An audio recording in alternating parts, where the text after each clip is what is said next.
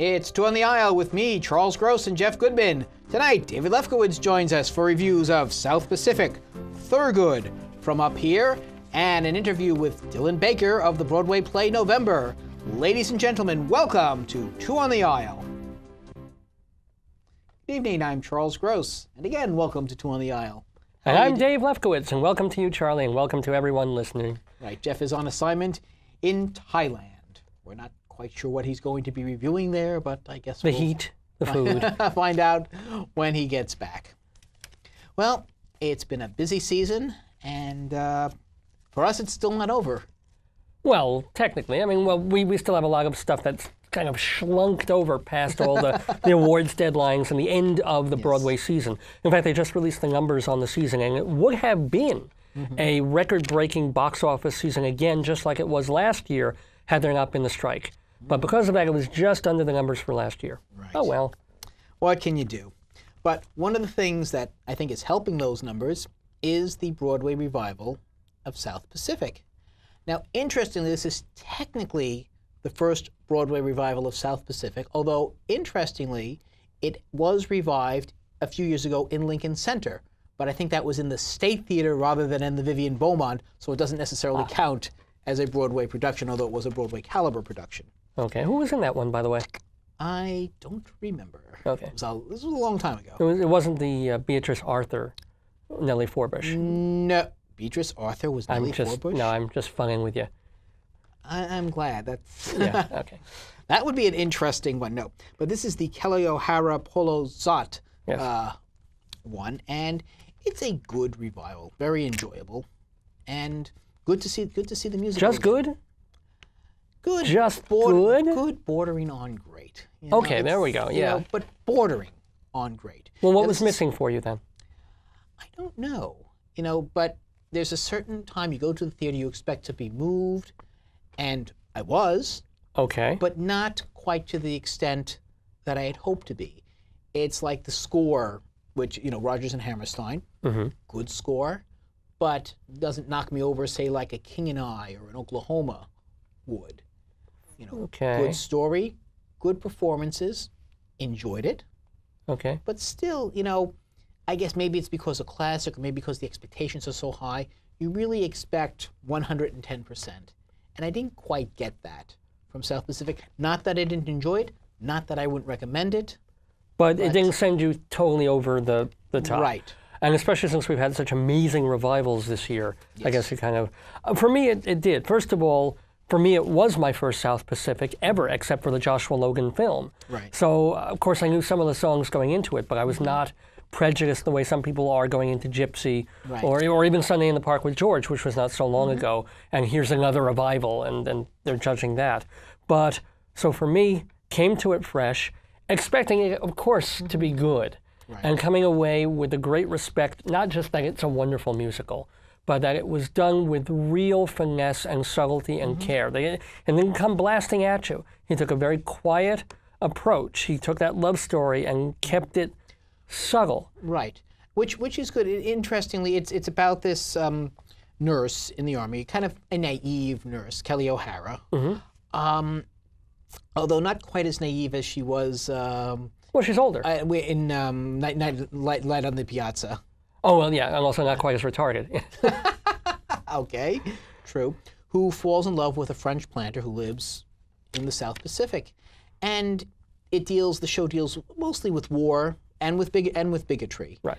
And, overcoming it, and still has a lot of relevance and a lot to say. You have to be carefully taught, yeah. Yes, you've got to be carefully taught. Got to. You've got to be taught to be afraid of people whose eyes are oddly made, and people whose skin is a different shade.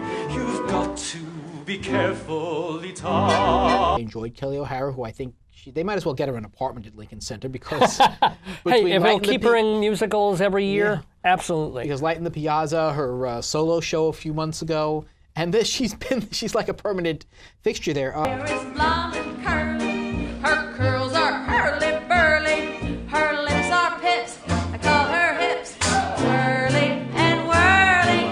She's my baby, I'm her pal, I'm her booby, she's my track.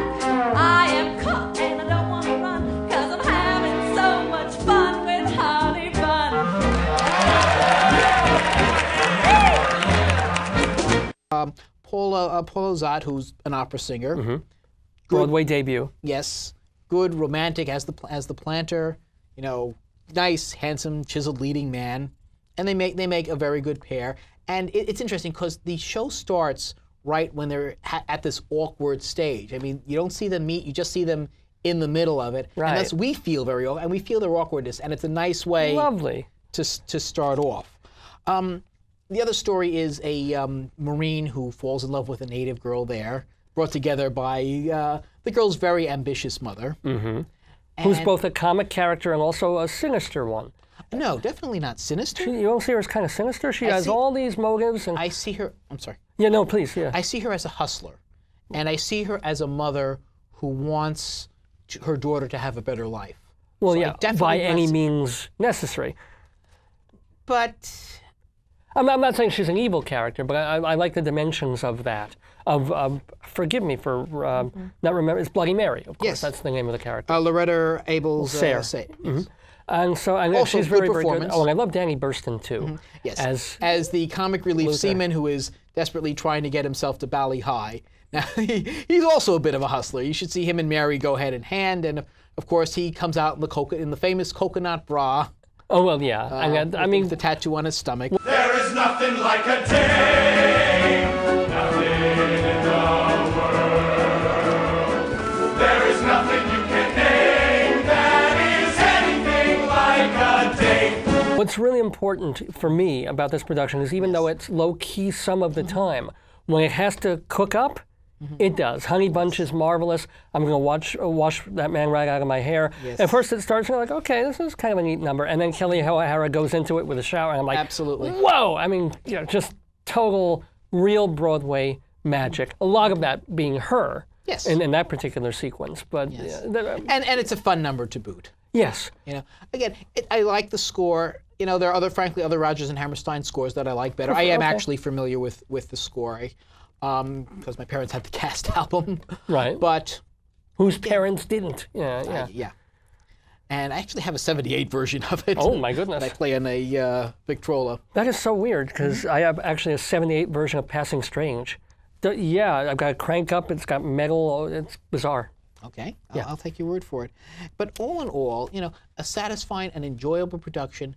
Again, you know, given the reputation of the show, and again, is a bit mythical because the show hasn't been done in so long. Right. Yes. You know, That's what I think is most exciting for me. That it took 60-something years to bring it back, Right. and they did it just right. You know, as opposed to like when they did Bells Are Ringing and some of the other shows. You know, I don't know, but you know, was Bells Are Ringing such a great show to begin with? That's the question. We don't know. Exactly. No, I'm saying that's that's a better true. production would have said, yeah, or definitively would have told us Right. mid-tier. But that's another story. Yes, it is. Moving on. Moving on. But final word sorry. on South Pacific. Well, final words. I think we know our final words. You liked it. I loved it. Okay, very good. Some enchanted evening, when you find your true love, when you feel her call you across a crowded room, then fly to her side and make her your own. All through your life you may dream all alone.